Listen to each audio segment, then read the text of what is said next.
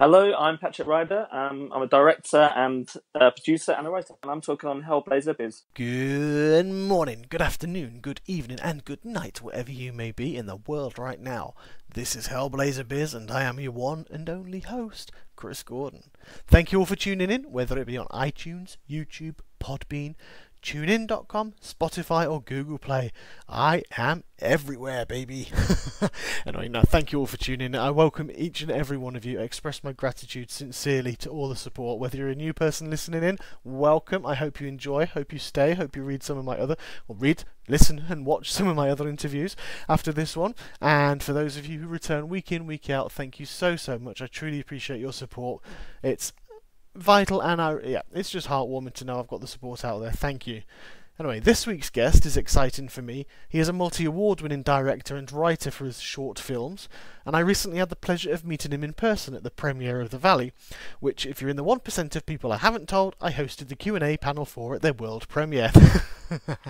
Anyway, without further ado, and without further having to listen to me drone on, I introduce you to the talented, comical and friendly creator of The Code, Chimera, Human, and many more, Mr. Patrick Ryder.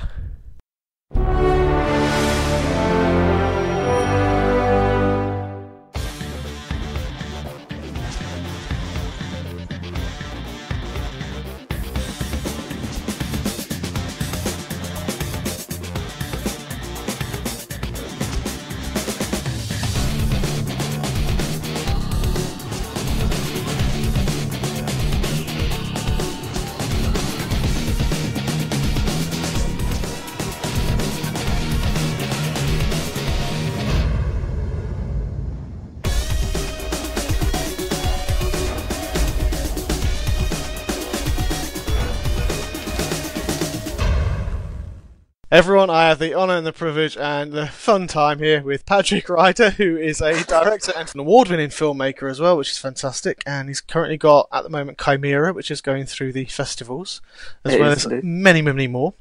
Yeah. So, hello, how are you? Hello, I'm good. How are you, sir? I'm great, thank you. Again, it's like deja vu, really, isn't it? Yeah, it's always good for a laugh. So, yeah, we'll have them. I think this is going to be a fun chat for everyone to listen to, I believe, and we're just here to find out some more about yourself and obviously your motivations and things like that. And I can't remember if you're aware of my signature question at the end, which I will throw at you. Okay. I'm scared. Out the blue, don't worry. Okay. I have some cracking responses, so I'm really looking forward to a good one from yours. It's been hyped up now. It's too much. Excellent. So, right, first things first is now, and you have been making shorts and films for a good few years now. Yeah. So, that's right. Yeah, what got you started? What made you think I want to make film? I think it goes back to when I was a kid. Mm-hmm. And I come from quite a big family, so I've got 6 brothers and a sister. And basically, my brother, who's now in Australia, right. He would sit me down and show these classic films. Like, have you seen Jaws? Put that on. Have you seen Alien? Put that on. I was about 10 years old. So okay. This is back in the day when it was okay to show. Yeah, that's it. I got Terminator for my 11th birthday from my sister. And yeah, basically, I got a love for film, and I've had it ever since, basically. Mm-hmm. And I think I'd watch those films, like I'd watch Spielberg films, like E.T. and those type of things, and they were so magical, and they seemed so impossible that you could ever make something like that. You could ever go and make a film, go and get people together and do that. And yeah, my career, I was an artist, or I still am, digital artist now. I was a fine artist. But no money in that, unfortunately. And then I got to edit for the BBC and Sky and people like that. Cool. And then I realised that, well, hang on, I can edit, I can get equipment. Mm-hmm. Maybe that dream can come true. Maybe I can go make something. All right, fantastic. And so I did. Got some friends together and went off and filmed it. And not looked back since. Well, I was actually just going to make one film. That was my theory. Make a film. It flops, move on. Yeah. You've got it out your system. and we put it into the House of Commons. There's a festival at the House of Commons, and we won that. And that, I suppose, that's what pushed me. I was like, okay, well, you can make something on not a lot, and you can get some recognition for that from fairly high up people. So maybe there is something in it. Maybe we can do something. So. That's pretty cool. Well, not pretty cool. That's bloody awesome. To be fair. And you're right. It's nice to sort of see that kind of, and obviously seeing where you've come, how far you've come along now, just from that kind of thing. And I know from my side, I know you can just, when you have that idea. My 11-year-old lad, who was 10 at the time, for example, he's won two. Oh wow! Did he win 2 or was it 1? No, he's won 2. He's won 2. He made a film for school. It was only 3 minutes. Really short. It was about. They're the best ones. Yeah, it was a Harry Potter type thing, and basically it was all the schools, which are about 17, 18 schools in the county up in North Wales, had to make a little short film about the area of Wales and sort of link it in its history and stuff, and this, that, and the other. And we took him out and we did it all on an iPhone, and got him to film in it. He did his little speeches. And there's a brilliant bit at the end because I took it from that Walking with Dinosaurs. The film where he just keeps laughing. He goes, "His little diddy arm," that bit. That's amazing. Yeah, Prestatyn Castle's got a tiny stump. That's all that's left. I didn't even know. I've been there 20 years. I only found this out when he filmed. There's a tiny stump, and that's what's left of Prestatyn Castle. And we've got that at the very end, and saying even Prestatyn's got its own castle. And then it's a picture of him just with his natural laugh, which I'd managed to catch on camera, going just like. And it ended, and he won. He basically won, and he what the guys from Harry Potter kind of thing came up. The production crews, that kind of thing, came up and worked with the class and worked with the whole year for a day this year as a result of that. And then from that, his teachers put him in for another one, which was North Wales one. Can't remember the name of the thing. It was just Wicked. It was something Wicked Film Festival for young kids and youth and stuff that. And then it ended up that he got selected to be shown in that one as well. But they showed it all in school time, so none of us could actually see it on the big screen. But he made a film and he was like crawling out the sea because we went to Anglesey, and him and his little friend running. And it was amazing. It sounds like Shawshank Redemption. It's a little 10. It was a 10-minute one. That one. That was about a 10-minute film that was put together. We went. We still got it sort of marooned. I'll send you a link. So he got the bug then to go and make more. I think so. I bet he has from that. Yeah. He has, and because it is. It's, I think, like you say, it is a bug once you start doing stuff like that.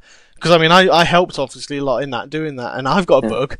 And I've still got a bug from acting because that's what my passion was back in the day when I was young, when I were a lad. Yeah, I think I'm older than you, so I think Let's move on. You're not. I'm 43 this year, mate. Okay. Yeah. See. Yeah. Okay. Yeah. See, when I were a lad, I used to lick gravel off the road. Oh dear, yeah, Monty Python for those who might not know that. Yeah, the 4 Yorkshiremen. We lost them. So but it is a bug, and obviously that's what I was trying to get at. Is that, he's got this bug as well because and it spurs you on when you do get great feedback on a first film and things like that. Like yourself, I mean, look at you've had that in the House of Commons with that first sort of win. And now pretty much all your films, as you've gone on. I suppose it sets you up though, because now I'm kind of on a certain level where I think people involved in a project you're in expect a certain amount as well from what you do, a certain quality and a certain achievement. And of course, every film that you make, you have to get better. There's no point making the next film and it's not quite as good as the last thing you did. Yeah. You've got to be technically better script writer, better director, better storyteller. You should always be moving forwards. Mm-hmm. When I made my first film, I thought it was the best thing ever at the time. Yeah. If I look back at it now, of course it's not. It's so many bad things about it, but I can't look back at it and totally dismiss it because it was one of the reasons why I've met certain people, why I'm here talking to you, why these things happen. It's because of that, because of making that conscious decision to get a camcorder and go and film your mates. That started something. That started a ball rolling. So excellent. Yeah. So have you found that? I mean, obviously you've obviously done it now several years. Have you found that you've developed yourself in your work? So you have, you've gone out there and you've managed to. I guess it's like you've managed to through all the wars and stuff, you can get yourself better equipment and sort of learn more techniques as well. Is that right?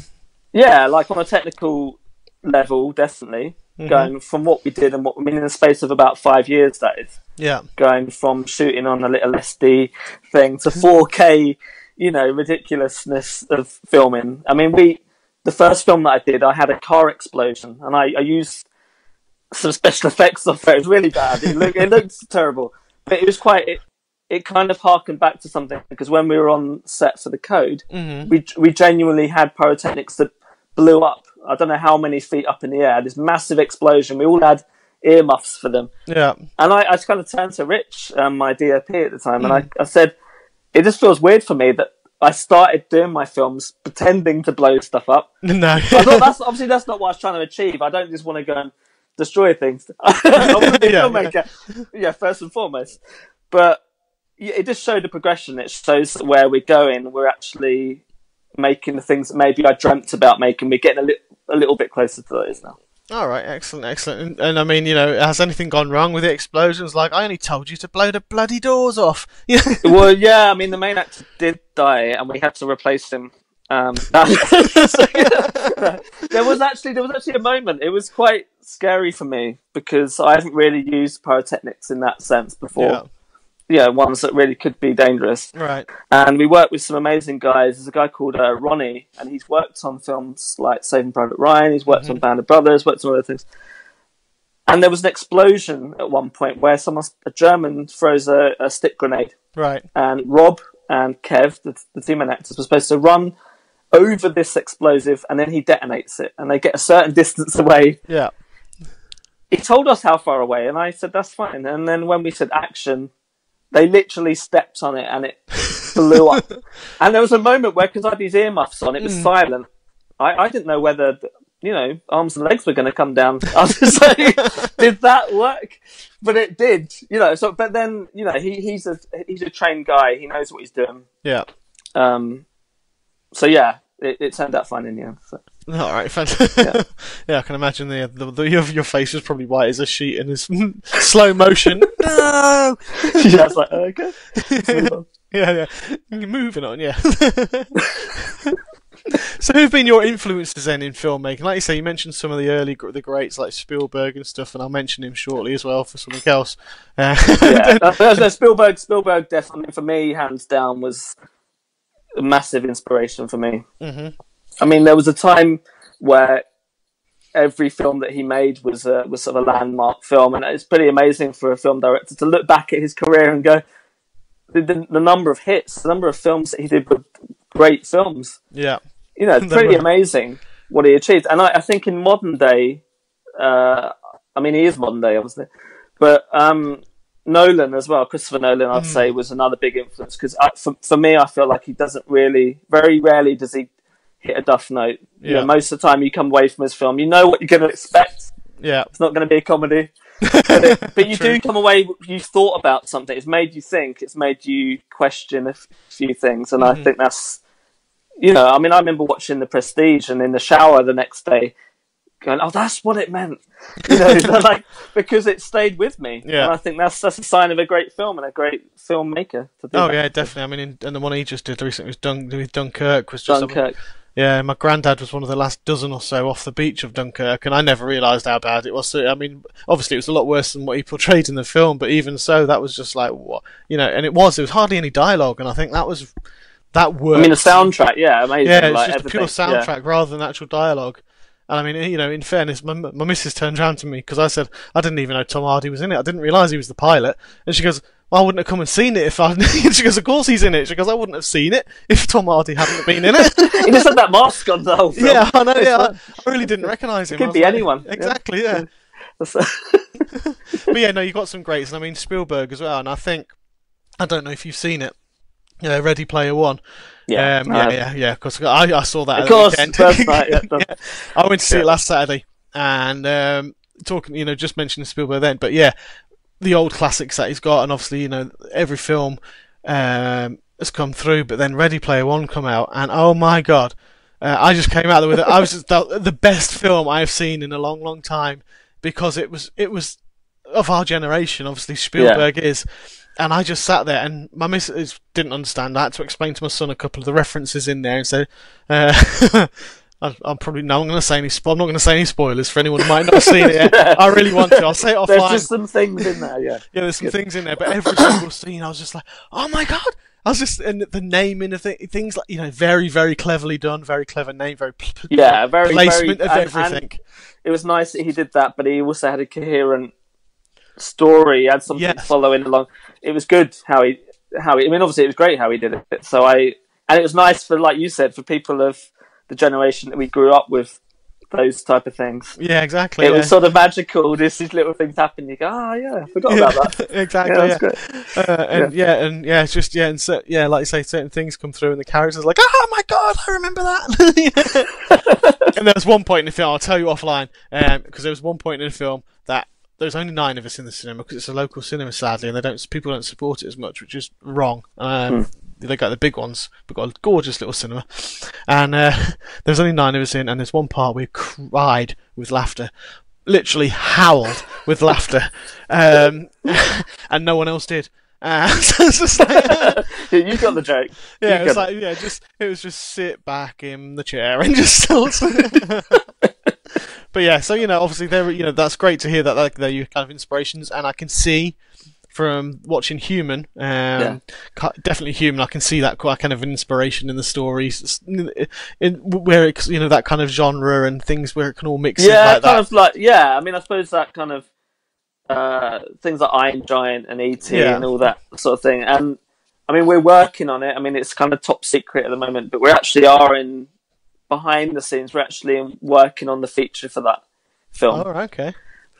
Which is it's very different from the short. So it's not, if people are expecting it to be carrying on to that, it's not. It's a completely different sort of film, but it uses some of the same elements from that short that we thought worked. All right, excellent. Look forward to that. That'd be good. So, if you could work with, or could have worked with, obviously because people might have passed away, anyone at all in the industry, who would it have been and why?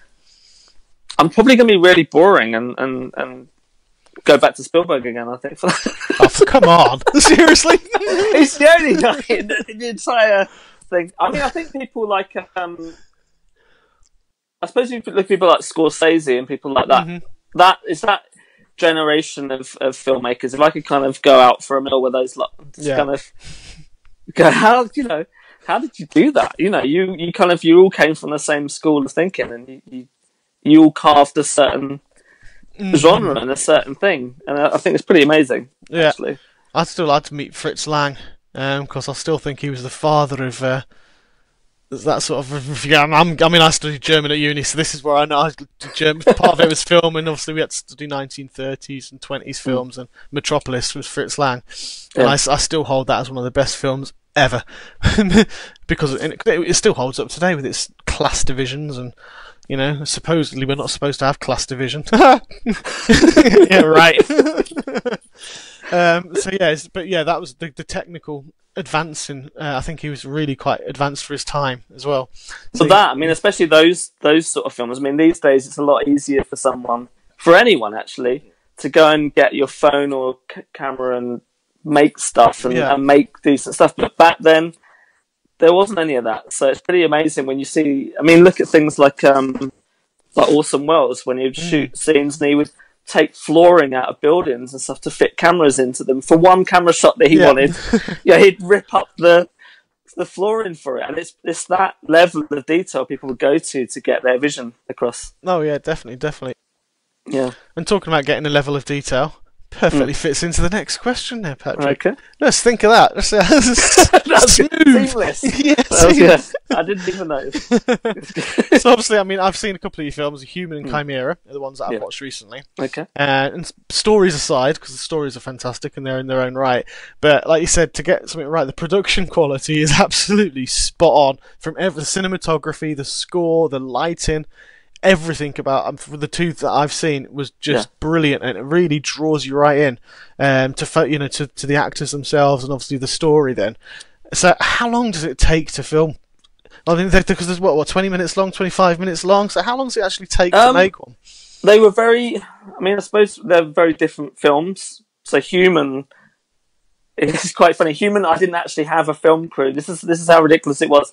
I was the sound man, the video man, editor. I was everything, basically. I was like a one-man band doing that film because of certain situations came about where I had to step in and do these things. So I had no idea how that was going to turn out. And that film took us months to build the robot. So Alex Phillips, amazing guy at building things, he built that robot suit. Took all that detail was him. But then it took me a long time to edit because every movement was a sound effect. And there was lens flare and all this J.J. Abrams stuff everywhere. So it was all had a certain look to it. Whereas Chimera was a much bigger crew. Richard Oakes is, everyone sings his praises. They should, because the guy's a genius. Isn't it Richard Oakes the one who did the work for Ready Player One? Am I right? Is that the one, or was that someone else? I can't remember. He should have been there. If he wasn't, it's a crime against humanity. But it was a different sort of film because we had quite a bigger crew, and we shot it over 2 days. Chimera, right? Whereas Human was shot over about 4 or 5 days, but they were weeks apart. So it was a different sort of way of filming. I prefer the Chimera way of filming, where we come in, get the set, shoot it back to back, because it's better for the actors, it's better for everyone. Yeah, you can stay in character a lot more, and you can sort of. Well, that's it. Yeah, especially Chimera is a character-driven film. Yeah. It's a film all about the actors and their emotions, and you have to give them space and allow them to do their thing that they're trained to do. So. Yeah, definitely. Sorry, I know you can see me making coughing noises. Sorry, I'm going on mute. So you're right, and it is and because I say if you're filming something like that and it is over several weeks, then if the actors have got other projects on as well, that can obviously then cause stuff, and it's a conflicting thing, and especially Chimera, we had the actors that we got involved. They're all very busy people doing other projects, so it's hard enough to get everyone there for 2 days. It's better once you've got them in and you've got them locked into that. Make sure we get everything that we need when we're there.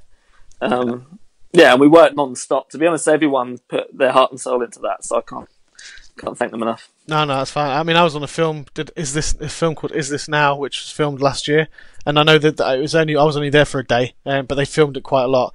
And I know on that one day we went 12 hours right into the night, and they were adamant they were going to get the final shots in before it was coming dark, and they were like, no, we've got to get it in, because obviously, again, it was just the time, like you just said, getting everyone in and getting everyone's time locked in, because after that day, people were here, there, and everywhere, and it was just like, we've got to get this. Much harder, better to try and get it all at once. It was, so 2 hours lying on the floor with my hands behind my back, tied behind my back on a cold concrete warehouse floor, waiting for them just to get that one shot. They go, oh, we've missed it, so cut it out. Yeah, I hope it's not. I keep asking the director, I said, have I been cut yet? Because I'm excellent. I mean, going on with Human, talking about Human a bit more, it is a great film. As I say, I've watched it very recently, and 8 times an award winner, including LA Film Awards, and best 9 film, times actually. 9 times now, film, best director. It did about coming up to nearly 30 festivals as well, and it. I mean, you don't know. I didn't know what the reaction was going to be of that film, because it's not. For me, it's kind of a slow, childlike sort of film. I think some people might watch that film expecting the robot to turn evil or all this stuff to happen, but it's not that sort of film. It's more like a film. It's just a nice film. And to be fair, a lot of the films that I do aren't. A lot of my films end quite abruptly, and maybe people kind of go, okay.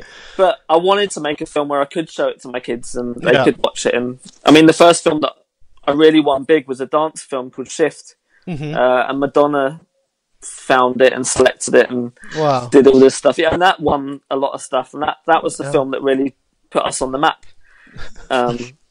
Big shout out to Dale Mack, by the way. He was the choreographer on that, and he's amazing. So. Fantastic. No, that's brilliant. Madonna, to have someone like Madonna pick it up, and it's just... We thought it was a fake email, because obviously you get an email and it's from Madonna. You kind of go, put that in the joke bin. But no, it was real. Yeah, it was real. Yeah, not the fallen Madonna with a bit... No, I'm not going to go there either. no. But seriously, that is absolutely. You just couldn't wish for anything better for a film, and obviously, to get picked up like that. Yeah. And it's the one thing I keep doing my show for, because I'm just praying that one day someone's going to see this thing on Twitter and go, "Whoa!" And just, I've already tried James Corden. I told his publicist when I asked him to come on the show. She was like, "No, he's busy." I said, "But please," I said, "what a great opportunity, Corden and Gordon." You sold it there. Yeah, no, should have taken it off. He still came back and said no. But with Human as well, like you say, it's a childlike movie, childlike experience. It's an emotional film. I say I was moved at the end of the film, without obviously telling people about it. But obviously it wasn't, and it was moved because you really can relate to all the characters, and again, that's a testament to the production value, and obviously, but the ability and the skills of the actors involved to actually get you drawn into their characters. Well, it's also quite a bit harder when you do short films, because you're trying to tell a backstory and a coherent story, and you've got to do start, middle, and end. You don't have to, actually. You could do a short film that makes no sense. It doesn't matter.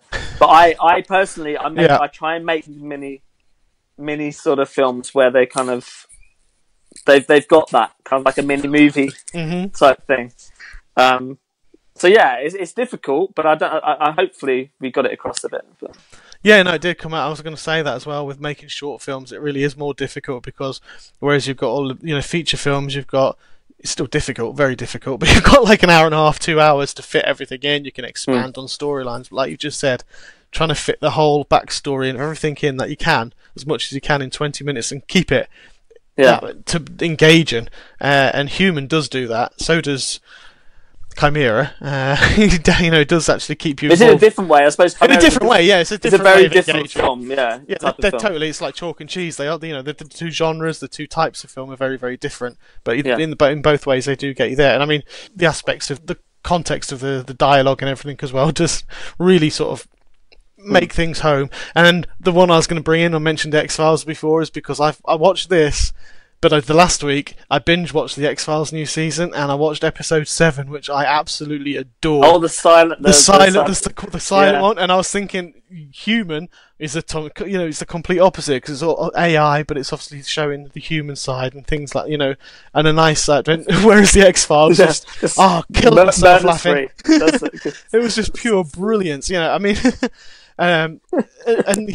you must have made a decent film for me to be comparing it to the X-Files. But then again, it's funny because I probably bored people by talking about that show, but that inspired me, not only making films and TV, but it actually got me through hard times in my life. And it's really weird to think back that a TV show could do that. Each week you'd go, do you know what? I'm having a bad week, but I've got that to look forward to.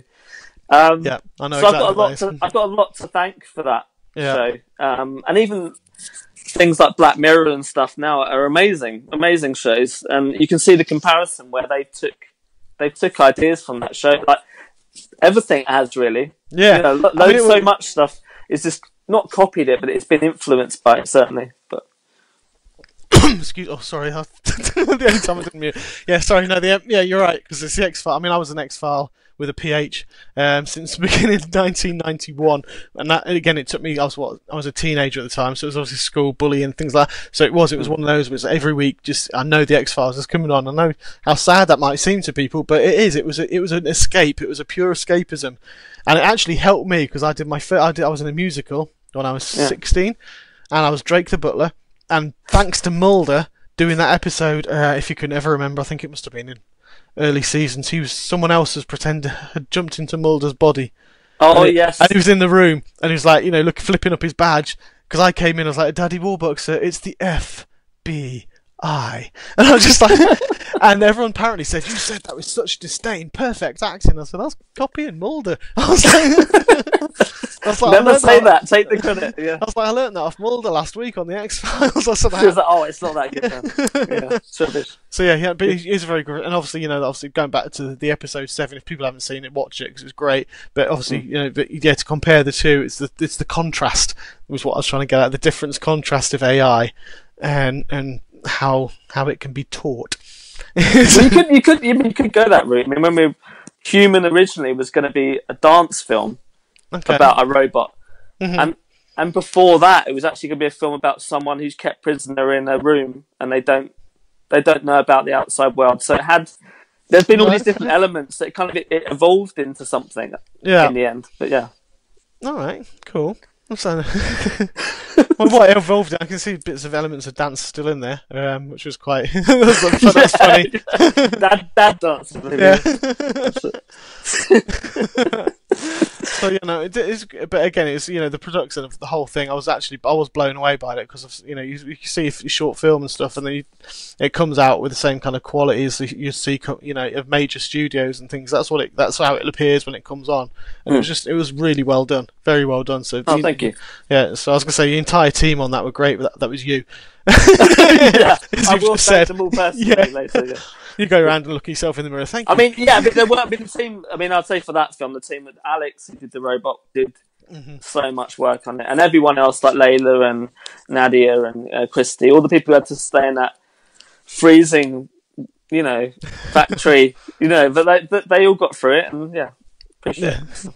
Excellent, that's cool. And obviously moving with Chimera, which is I wouldn't say it's your latest one because you've got another one coming. Chimera. Chimera is obviously the one which has been featured at the moment in quite a lot of festivals, and you've got Romford. I'm just naming a few.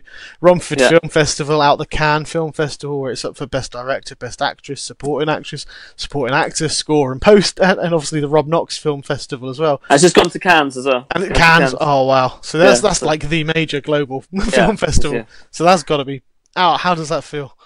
Since this first time it feels good. It feels good. Yeah, I mean, it's like I wouldn't say like get numb to things, but I think when you originally first put a film in and it gets selected, you punch the air, and now I put it in and I'm very happy about it. But it's less about me celebrating now. It's more about if another actress or an actor won something for a film that I did, that means more to me than me winning something. I'd rather, because they're the ones who took their time out and did it. I always wanted to do it and take time out, but they selected to do that. So it's good. No, you're right. It's nice to see that as well because I mean, especially with independent film and independents, a lot of the actors out there. I mean, I'll name drop The Landscape of Lies with the Knights, Paul and Diane Knight. Paul Knight, yeah. Because I've chatted to him. That's where I ended up with people telling me that they knew who I was, like Danny Midwinter, and I was like, and obviously that, like you say, it's pushing across, and I think that's one thing the independent sort of world, especially in the UK, is very much an enjoyable part to be of because everyone pushes each other.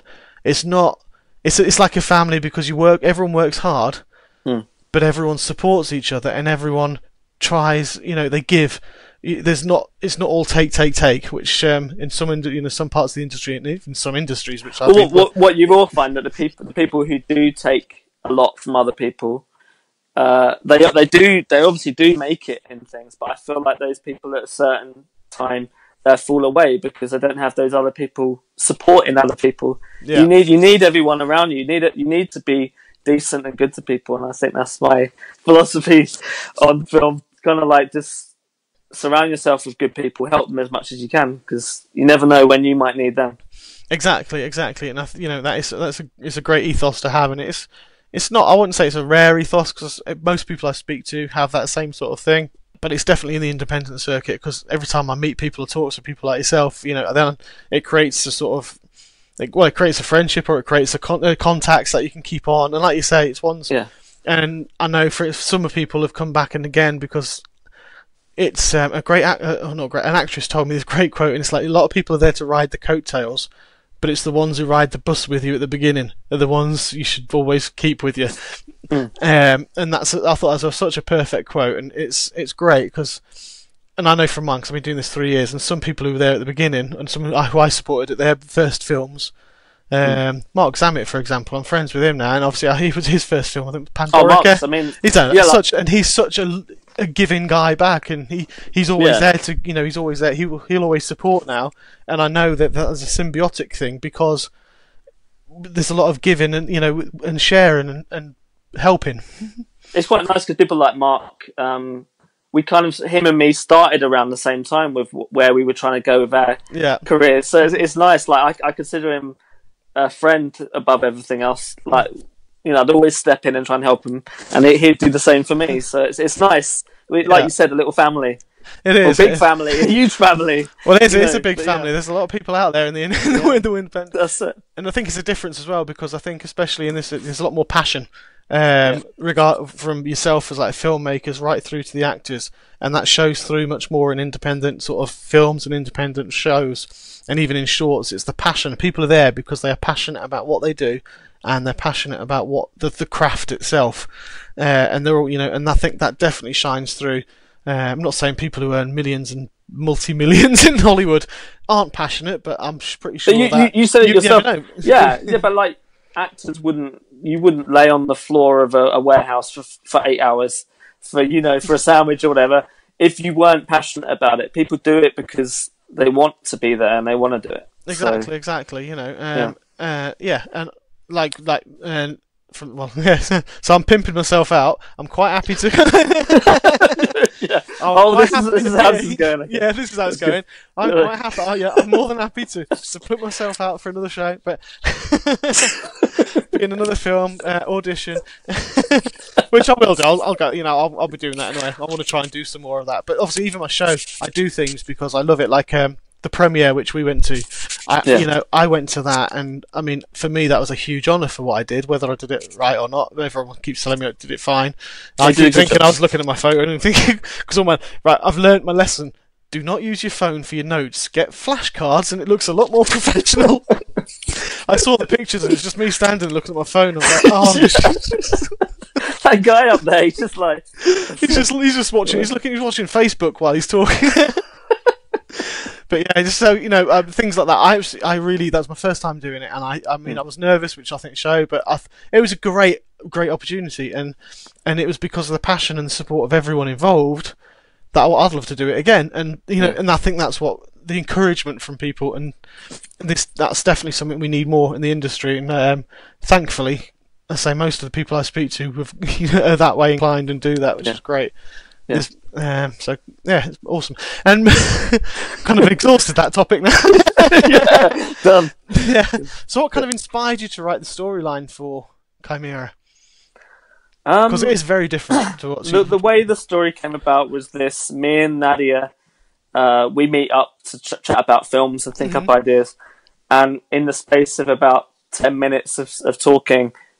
We were getting napkins. We were writing down. We've just come up with a genius idea. It came about that quick. And we couldn't have done that. This is what we talk about, networking with people and going and meet people. Mm-hmm. I meet a lot of actors. I've met some of the best people in my life from going out and meeting them. Yeah. And that's the reason why we meet them, because we wouldn't have come up with that idea if we did it over Facebook chat. Like, hey, how you doing? I've just had an idea sitting here watching TV. Mm-hmm. But the fact that we were talking to each other, that's how it came about, this idea. And it evolved. It wasn't. It played on films that we love, so things like One Flew Over the Cuckoo's Nest and Girl Interrupted and all that sort of thing. Like, we looked at films. Yeah. We kind of went, we love those films, and this idea could work. It was a ambitious film and a really complicated film to try and get an understanding of what's happening. Yeah. In the space of 20 minutes, like, it's really complicated. There's loads of backstory and loads of. I mean, a lot of the film is due to the audience are trying to catch up. You're constantly one step behind, going, "Why are they there? What's this? What's that?" Yeah. And it's like a mystery type of film. So I wanted to do that film where the audience think they understand what's happening, and then you pull the rug from under them and go, "That's not what was happening. This is what's happening." And do that to them, because I like that little twists and turns and things. I mean. Like M. Night Shyamalan did it great in his early career. That kind of thing where you play the audience along and then you go, aha, and that's what we wanted to do. And hopefully, so I mean, like you're saying, obviously with and talking about the how you're, obviously the film came about chatting. I think that's something that is lacking in our. And again, the X-Files episode showed that perfectly in how we, today everyone's relying so much on technology, but I find it, because I work in IT during the day and I'm like a project manager type thing, and you talk to people, and that's the one thing I've always enjoyed doing, is being able to bounce ideas off. And you can only do that when you're face to face chatting to someone. Like you say, you've come out with the idea of the film of Chimera, because you were bouncing ideas, and I think that's a vital piece of communication that I don't, I'm scared that we're losing as a as a race because of technology. Yeah, no, and that's, you said it talks about a race. I think that's how social media is. I think everyone sees their career or where they're going is a race, and people are constantly posting things. Kind of like, sometimes people feel like if I haven't posted for a day, I'm a failure. I need to show that I've done something today worthwhile, and it's quite nice actually now to take a step back and say, no, I'm not gonna. If I've got nothing to say, I won't talk.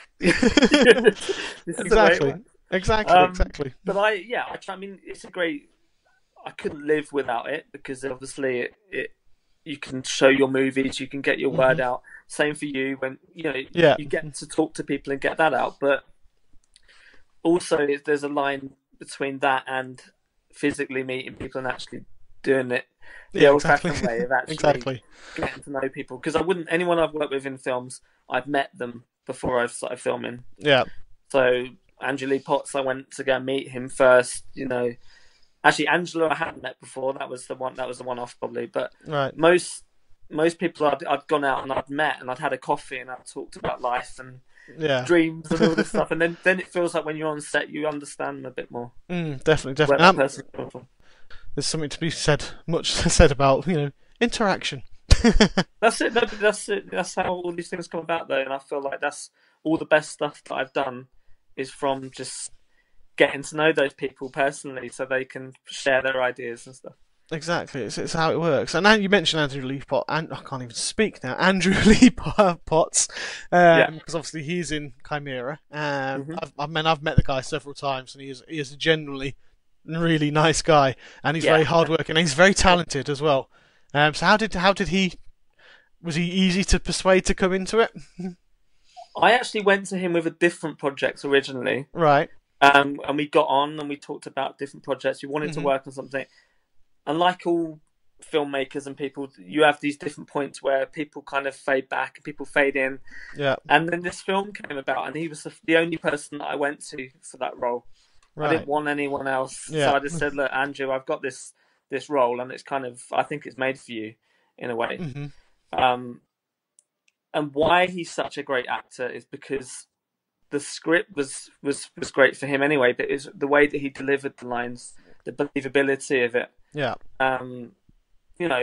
First take, every take. You could use any of those takes. This guy is just, he's great at what he does, and I would happily work with him again. Excellent. No, he's so I've met him at Comic-Con, so it's not in the same professional working, but so he's got a face on because he has to for the fans and stuff. But I mean, he was a genuinely nice guy.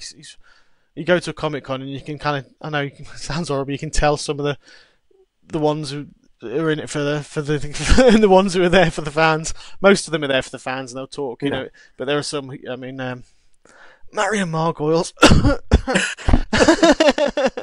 I will name drop it. I'm only saying that because I was standing in the queue to get her autograph, so I was actually going to pay to go and see her. And I took a picture of her from the queue, and she saw me, and she turned her back at that. Just like you said with Chris Pratt before, she physically turned, but she was in the queue at Comic-Con for people to get photos, to go and autograph. But she physically turned her back and then got the aide to come and tell me off for taking a picture. Wow. So I just turned round and I said, "Well, you can."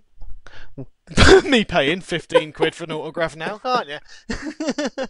I will go over there where the guy is talking to people and actually quality time with people. Well, that's it. I think they're coming to see someone. The reason why people go there is because these people are, in a lot of ways, they're their heroes. Yeah, they are. Yeah, you're going to meet people who you look up to and you admire, and you don't want that person to disappoint you when you meet them. No, exactly. I was disappointed there. Whereas, like, so people like I'm going to name drop again, like Matt Ryan. If he sees me when he's there, he's been on my show several times now, so we kind of have this like little symbiotic thing. But if he sees me, he was walking down the stairs, and he's like, "Chris!" Big hug, arm round. But yeah, so it's definitely that kind of thing, and it's the relationship and how you manage that with people. And moving on, but yeah, Andrew Lee Potts, going back to him because that's what it's about. He was that type. He was like the Matt.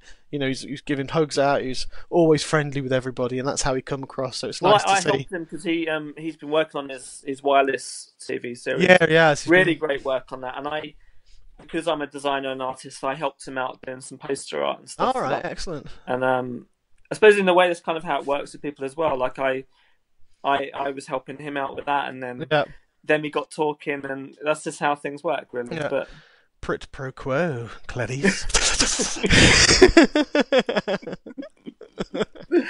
Love it. Yeah, sorry, you can tell I'm a geek as well. Yeah, geeks to the core. After Chimera, obviously, in speaking about Andrew, we've got your next movie, which is in post-production, which is The Code, which is a wartime film, and obviously another stellar cast. I've seen the artwork being shared, and that's how Jacob and I got in touch, because I shared a picture of him when I was reaching out to interview you, and then Jacob friend requested me, so I was like, whoa, that's pretty cool. I send a picture Jacob's out. great. Yeah, so yeah, you've got a great stellar Neil Ward and other people in there as well, so you've got a great stellar cast in there. What can you tell us about The Code? Without spoiling it. Just silence, yeah. Yeah. Tumbleweed. It's funny that The Code was actually written. I actually came up with the idea for that film years ago, about 4 years ago. Mm-hmm. This idea about this story that I can't tell you. And this is going to be so interesting for anyone listening. Basically, what happened was I kind of clocked on and realised that if you're going to make a film and set it in a period, of history like that, you can't get it wrong. Right. Costumes, weapons, everything. Get that wrong, you're going to be, people aren't going to love you for that. So I kind of put it on hold because I didn't know how am I going to do that.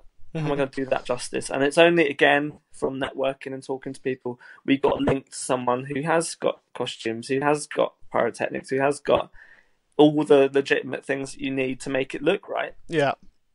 Then we can go and make the film. So I went and spoke to Cheryl Neve, who I worked with her on The Doorman. I told her my idea, and then me and Kevin Leslie, who's just the man, we'd worked together. We run Little Glass together and stuff. So we kind of felt like, okay, let's go cast this thing and go make it. And we went and filmed it up in Cumbria. Mm-hmm. It was freezing. I can imagine. I've never experienced cold like that. I don't think many people have. It's quite high up, isn't it? Yeah, so like me down in London, I was like, I can't get that cold, can it? It can.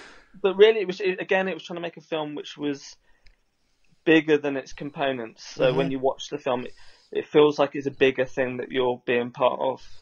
And using the budget you've got cleverly, and using everything in a certain way to give it a certain look.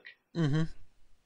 Excellent. But yeah, I can't. I mean, the storyline I can't really say. What I can say is the film revolves around 3 soldiers who are broken up from their unit, and they're either trying to get back home or they're just trying to get back to their unit, but they're trying to survive. Okay. And they come across certain things which change all of their lives, really. That's what it is. Excellent, thank you. No aliens in it already.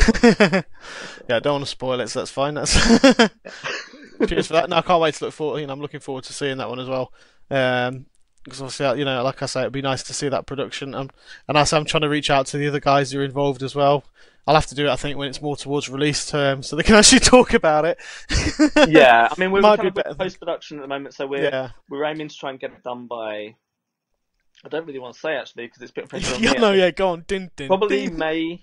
If we can get it done around about May time, the whole film, then we're going to release the trailer, full trailer, and then it goes to festivals. We're trying to get it into Rain Dance as its first one. Okay, excellent. And we're aiming for something, again, it's trying to aim bigger. Yeah. So Rain Dance and all the big ones, basically. Fantastic. Yeah. No, that'd be really cool. Really cool. You're happy to know. I'm wrapping up now. The questions. I mean, you were clean shaven at the beginning of this. I'm an old man now. Like Ken Dodd, you come on a show with Chris Gordon, and you start it in daylight and you can finish it in daylight. I wonder where that joke was going. Yeah. Ooh. PG. Cool. So, what kind of advice, obviously? Before my signature question, what kind of advice would you have for those who might be thinking of making their own films, whether features or shorts? What advice to filmmakers? Filmmakers. I'd say don't let anything stop you from making something. I've met a lot of actors and a lot of directors and people who were stopped because of a financial thing or something else. I would say try and work to the locations that you can get available to you. Try and work with the people that are willing to work with you. Try and find a way to make that vision happen. And it might not turn out exactly the way that you wanted it in your head, but it's the only way that sometimes it's the only way that you can make something is just to go ahead and make it. Don't sit back and sometimes hope that someone else might magically appear at your door and say, "Hey, here's Justin Bieber." That might happen, but I'd say just follow your dreams and don't be afraid to fail as well. Don't be afraid to make mistakes, because that's the whole point. I think of getting better. Because the only reason I could get better is from filming something and thinking in my head, don't ever do that again. And it's the same with everyone. I'm sure when we talked about these big directors at the beginning, but their early films, they would have made mistakes, a whole load of them, and now they're experts beyond belief. But it's from learning from. Just don't be afraid to fall down and get back up again. Yeah, definitely. Because I mean, even is it Spielberg that directed the first ever episode of Columbo? He did do Columbo. Yeah, he did. Yeah. So everyone starts out. I mean, Columbo's bloody huge anyway, isn't it? So that's wrong. That's not a good analogy. Not bad first thing. Yeah, true. Excellent. Right, and now I'll move on to my signature question. Now, the story behind this, Patrick, is that last year I had a lovely guy called Mike Quinn. He's going to come on next year as well, for the timing of episode 9 of Star Wars, because he was a puppeteer with Jim Henson for 30 years. He still is a puppeteer with Jim Henson's company, the Muppets, and he's also Nine Num in Star Wars trilogy. Wow. So that's awesome. He's really good. Of him. Sorry, yeah, so do I. He's great. My lad calls him the monkey face man. Greedo was the best. Greedo's a great figure. Yeah, but Nine Num was he played Nine Num, and he's a good Piggy, you need it on set, Piggy. Okay, that's my Kermit. So that leads me right in, which I'm sure you can imagine, because a question was sent to me for him, and I thought it's such a good question. I try to ask everybody. What Muppet would I be? Yes, what Muppet would you be? See, you know it. You've preempted it. What Muppet character would you be? It can be a new one. It can be a mix of some. That's. I've even had Clayne Crawford doing a Swedish chef impression. You know what? Probably looks-wise. Sam the Eagle, I like. Probably not. I like Kermit. Okay, fine, fair enough. Not being funny about it, but I like him. Yeah. What's the dog called? Ralph. Ralph, isn't it? Ralph. I can't do him. But then Ralph's very musical, and I'm not musical. All right, fair. You can be Fozzie. Waka waka waka. No, he's just annoying though. Yeah, true. No one likes Fuzzy. Oh yeah. No, okay, I'm gonna go with Kermit. Yeah. Kermit. All right, excellent. No, that's a good choice. Is that everyone's one? No, it's not actually. A lot of people are Miss Piggy. Kermit, okay. A lot of people are Miss Piggy. People say they Miss Piggy, and it's like, I wouldn't know why you chose Miss Piggy. To be fair, I think it was the control. And some people recently, the first time I've heard was the Count. From Sesame Street. Varn. He was awesome. Yeah, he was. He was absolutely brilliant. But yeah, I mean, I thought it was a great signature question, because I started this show doing impressions for people. That's all it was. 5 minutes of me mucking about doing Yoda. Do or do not. There is no try. I think I picked Kermit because I always do the impressions of my little boy. And I think as he gets older, he's laughing less and less, but I just do it more and more. At his graduation, at his wedding, I'm going to do that. So I'm going to do that with my son as well, because he just sits in the car with his friends and he goes, Dad, do Donald. And then all his friends are going, come on, Ethan's dad, can you do Yoda? I was like, I can do a really good Arnie, but I won't do that now. Oh, no, go on, you said it. No, you've teased it. Go on. Well, that's a good. I meant it's so bad that you'd cringe to it. Yeah. Excellent. And okay. Before I stop the recording, any last words that you'd like to say? Not in a nice way, obviously. I'll be back now. Yeah. No, I think the words are to the people, anyone. I mean, people in the industry who are the start of the year. I think everyone struggles and they're trying to get by, and I think everyone's got this. January the 1st, everyone's like pumped up. I'm gonna win an Oscar, and then January the 2nd, they're like, it's over. I'll just say to everyone, just don't give up what you're doing, and keep doing what you're doing, and just remember that if you've got a passion for something will come of it. And I used to be the mindset of, I can't do that. I can't do that. Now I'm in the mindset, I don't know why I was northern. Now I'm in the mindset of, I can do that. I'll find a way to do that. Mm-hmm. There is a way to achieve that and do that. Thank you very much, Patrick. I hope everybody enjoyed listening to that as much as I did chatting to Patrick, who was a fantastic guy. We had such a laugh. Looking forward to seeing many more of his films and looking forward to chatting to him again, hopefully.